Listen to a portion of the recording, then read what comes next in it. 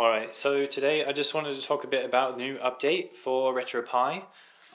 So version 3.0 beta came out today, and I'll show you how to get that real quick. So we're going to the RetroPie website, so blog.petrock.com/retropie, and then we're going under the downloads folder section, and then right here you've got your first version, 3.0 beta, so that's for your Raspberry Pi 1, so B, B+, A, whatever, and then Raspberry Pi 2. So that's the one I got, and that's what I downloaded. So you're going to download that. It's going to come down and end up being something like this, and it's a .gz file. So you're going to extract that using 7-zip, so you'll extract here, whatever. And then once it's extracted, then you'll get a .img file here. And so you're going to get your microSD card and have a microSD card reader, put it in your computer, and then you're going to use SD formatter, and then yes, and then you're going to choose your thing and then press format, and then you can change other options as well to do an overwrite. But anyways, so you do that, you format it, and then you can go into Win32 Disk Imager, you do run as administrator, and then yes, and then you'll select that file you downloaded. So on my desktop I've got the .img file, just open, and then you'll click write. And so once it's all written, then it will be started up. So I've configured my Wi-Fi already, and then you're going to open up into a program called WinSCP to take care of things remotely if you want to. If not, it'll just boot straight up into Emulation Station. You can deal with it from there. And I'll talk about that and show you how things have changed a bit. So again, I type in my IP address, use root because I want to transfer some files, and change it and put in my password, which is Raspberry. So then we'll log in, and it will log in. Yes, I know. Okay, so we'll go back a file, and this is our home folder. So things that have changed, there's a couple really big things that have changed that are actually really good. So I'm pretty excited about that. So in our home folder, Pi and RetroPie and ROMs, you'll see that minus MAME, all of them are just one folder per console, essentially, instead of having multiple folders per emulator, because the new functionality has the option to change your emulator right before you play your ROM. So that way everything's centralized. It's really convenient. I really like that. And then also they've added a symlink for Genesis. So for those of you in the US, if you don't remember or know what a Mega Drive is, that's what it's called in the US. It's a Genesis. So that symlink to the Mega Drive folder, just to eliminate confusion for that. Okay, so that's your ROMs folder. Also, the USB ROM service has changed a bit.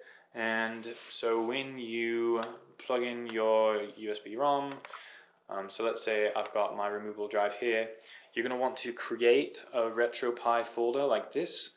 You're first going to want to actually enable the ROM service through the setup script, which I'll show you on the screen. But anyways, that will enable this newer ROM service where you'll create a RetroPie folder on your USB stick before you plug it into your Pi. And then once you plug it in, it'll create two sections, which is really cool because it gives you backups for your game list now instead of just the backups of your ROMs and everything. So, so again, it just gives you all your list of ROMs just by console. And then in your configuration folders, you've got from RetroPie, so this is all of your emulation station configs, so all of your game list information, your pictures, whatever. And then your two. So if you want to update it from your old game list files, you can just put them into this folder. And when you plug it in, it'll link them, and it'll update your game list. So that way you don't have to re-scrape every single time you do an update, whatever. So that's really useful. I'm excited for that. I think that's a really useful feature. So there's that. And then also configuration files have changed a bit. So we'll go back into home and into opt and RetroPie and configs. So almost all the configurations are now in this folder here. So for example, you know, if you were trying to mess with FBA before Final Burn Alpha, you'd have to go into that file folder and whatever. So now it's all actually in here. So you've got your RetroArch configs for Pi FBA libretro, and then you also have your configs for Pi FBA. And so everything's all centralized right now. It's a lot more convenient. It's a lot more straightforward. And yeah, so it's really useful. I'm really excited. This has been a really good update. and it's made things a lot more intuitive, and I think it'll be a lot more useful for newer users. So hopefully that's really useful for you. And then also for people who like to modify emulation station configs, that's a minor change, but I thought it was really useful just because I guess I'm OCD, I don't know.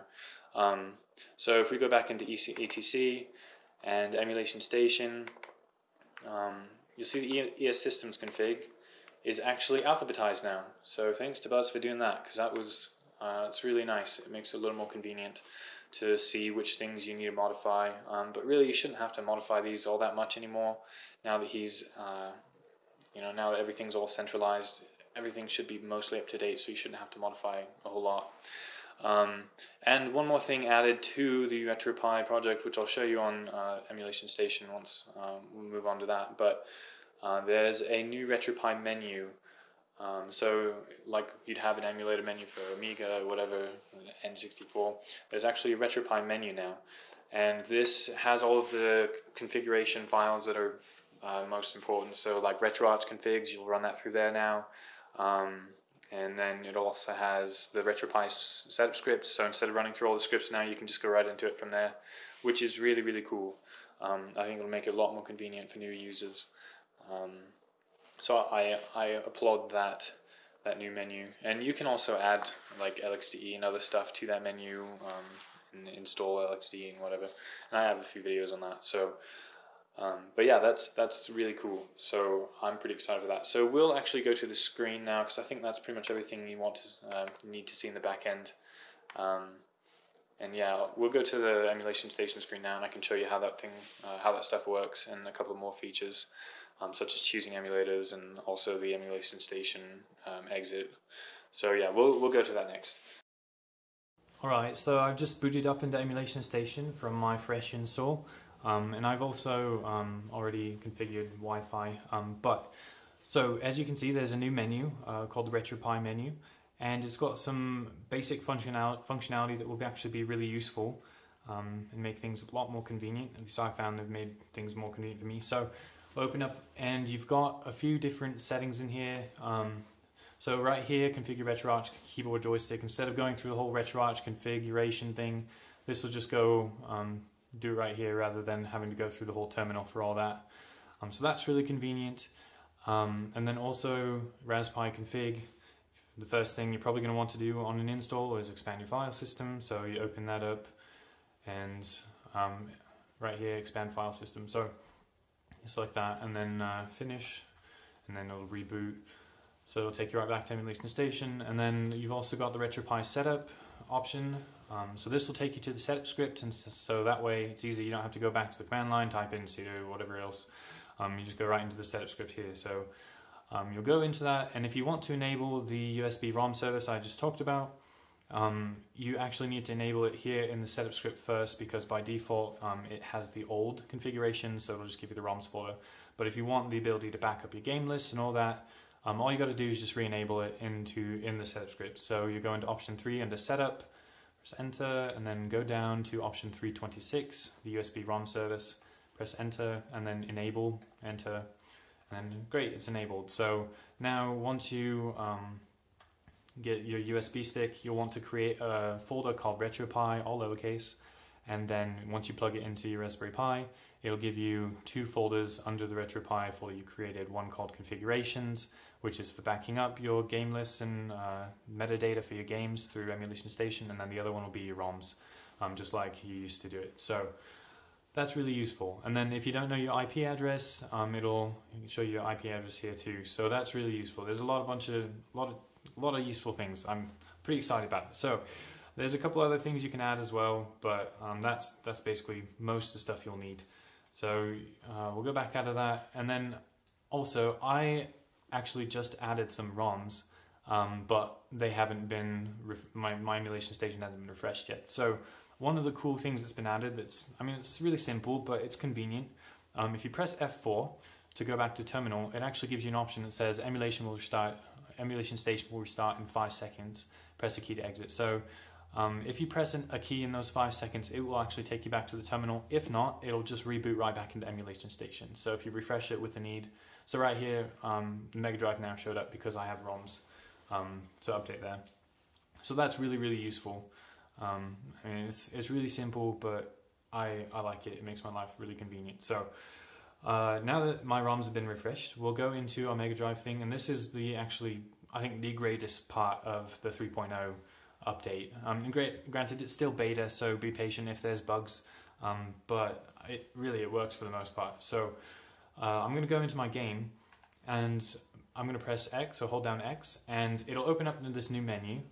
And it was the old default menu to change the video settings, but this one actually will allow you to change your emulator as well as a few other things. But we'll open up, and so we'll say select default emulator, so we press enter on that, and so now I actually have 3 options to choose from. So this is why all of our ROMs are actually in one folder now, instead of 3 folders for each emulator, because this will override that. So now you can actually choose which emulator you want to use. So we'll just, I don't know, choose Pico Drive, and then you just press launch, press enter, and there you go, it opens up right into it. So then to exit right back out, and it'll take you back into Emulation Station. So that's really useful, and especially when you've got specific ROMs. So maybe you don't like it for all of your ROMs. Maybe you want to have a different emulator for a certain ROM because maybe it runs a little better on the Genesis plus GX or something. So then you can just choose a specific emulator for that ROM. So you press enter and it'll go back here. So it's really useful. I like that feature a lot. Then you can change video modes and render resolutions through RetroArch through it as well. So yeah, just play around with that, try it out, download it, and see how it works for you, and see I don't know, see if you like it better than the old ones. I know I do, and I think it's a really good improvement. I'm going to step in the right direction to making it a lot more user friendly. So yeah, let me know what you think in the comments, and what things you think could be improved, because I always appreciate feedback. So thank you, enjoy.